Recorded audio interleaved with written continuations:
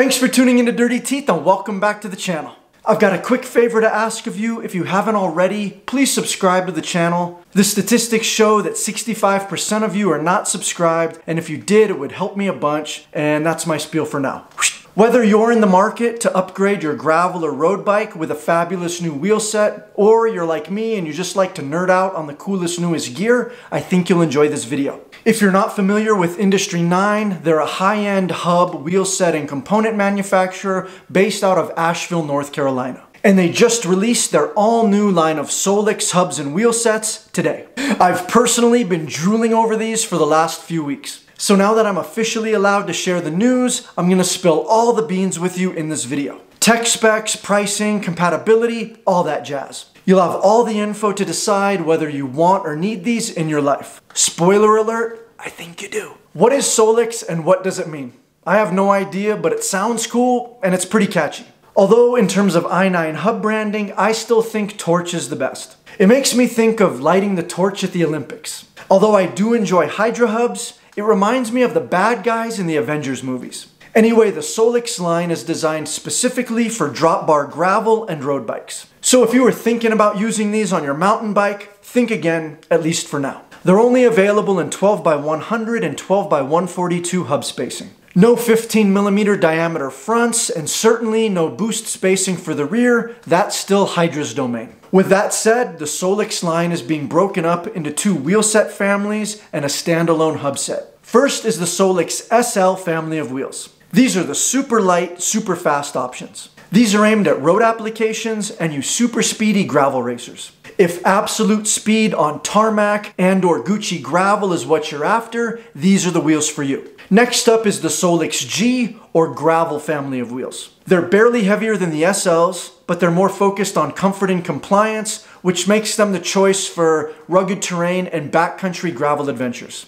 All of the Solix wheel sets obviously feature Solix hubs, but with slight differences. The SL hubs fit traditional stainless steel straight pull spokes, like those from DT Swiss, Sapim, or Wheelsmith. The G Series hubs only accept i9's proprietary direct threaded spokes. In both cases, the only way to attain these hubs is to purchase complete SL or G Series wheel sets. If you're looking to buy a set of Solix hubs for your own custom wheel build, i9 still has you covered. They also have a classic hub set available to mate with standard J-bend spokes. And to be clear, all versions of the Solix hubs feature the exact same Solix internals. And the driver technology is brand new and has been designed from the ground up. It's not just a revamp of the popular Hydra hubs. But like the Hydra hubs and many other i9 products, the Solix hubs are made from scratch in-house. Design, engineering, manufacturing, anodizing, assembly, everything. Some notes about the classic hubs if you're interested. Again, they're designed to mate with J-bend spokes, and they're available in either 24-hole or 28-hole options. They feature a new scalloped texture on the hub flange instead of a traditional round design.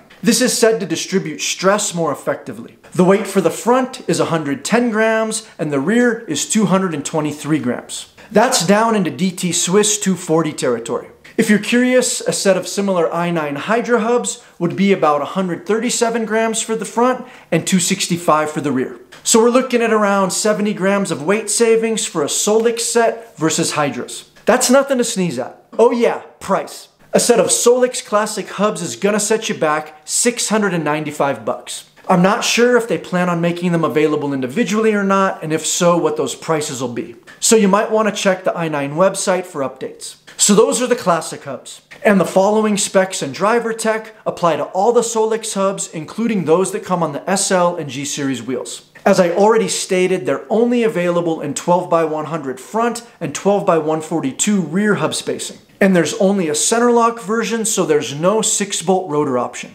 There are 4 free hub driver options to keep everybody happy. XDR for SRAM, MSR for Shimano Microspline, N3W for Campagnolo, and HG for standard splined cassettes. The hubs themselves will be available in 11 anodized colors, so you can get all matchy-matchy. But Alan, what about performance? That's what really matters. Back to comparing them with Hydra hubs, there's a couple interesting changes. First off, instead of the 6-pawl system, they ditched one and the Solix only uses 5. But you'll notice that each pawl on the Solix has an extra groove or tooth on it. This allows the pawls to stay continuously phased around the drive ring, which has 121 teeth on it. This equates to 605 points of engagement. Or stated another way, engagement every 0.59 degrees. Technically, this is actually slightly less than the Hydra hubs, which have 690 point engagement or every 0.52 degrees. But I highly doubt any one of us could ever tell the difference between 0.07 of a degree. For reference, I'm still rocking a pair of Torch hubs that I've had for over 15,000 miles and I still absolutely love. They only have 120 points or 3 degrees of engagement. I'd still be hard pressed to tell the difference between those and Hydras. Maybe it would be fun to do a blind test with myself and a few friends, and it could be a cool video idea. Let me know in the comments. For more reference, Chris King hubs have a mere 72 points of engagement, and they're the creme de la creme.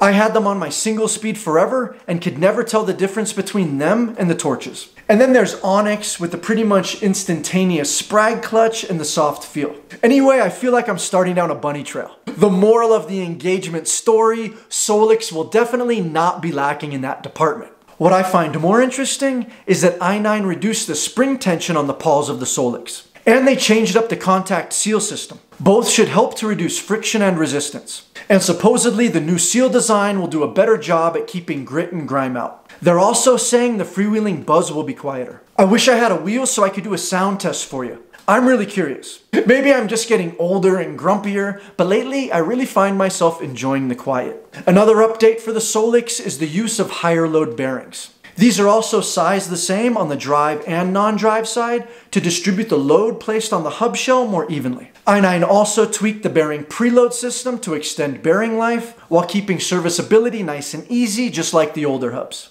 If you haven't serviced i9 hubs, they're a breeze to keep in tip-top shape, so this is nice to hear. In a nutshell, the Solix hubs should offer almost instant engagement, super low drag, and enhanced durability.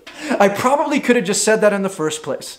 Anywho, onto the wheels. As I mentioned at the beginning, Solix wheels are offered in the SL line and the G line. I'll highlight the SL series first, which is the road, all-road, fast gravel racing line. It's offered in a whopping 9 rim configurations, including 7 carbon and 2 alloy options. There's a lot of info and specs to run through here, so I'll just summarize the key features for now. Instead of confusing and boring you to death, I'll put a chart in the description. This will include the specs for both the SL and the G series wheel sets and recommended uses. This way you can peruse at your leisure. Rest assured, whether you prioritize climbing, all-out aero speed, mixed terrain, fast group rides, whatever it may be, they've probably got you covered. The SL line comes spec'd with Supreme CX-ray bladed aero spokes to minimize drag. And in addition to the 11 colors available for the hubs, there's 9 colors available for the spoke nipples, so you can further personalize the SL wheels to your taste. i9 also makes valve stems in a bunch of colors, so everything can match perfectly.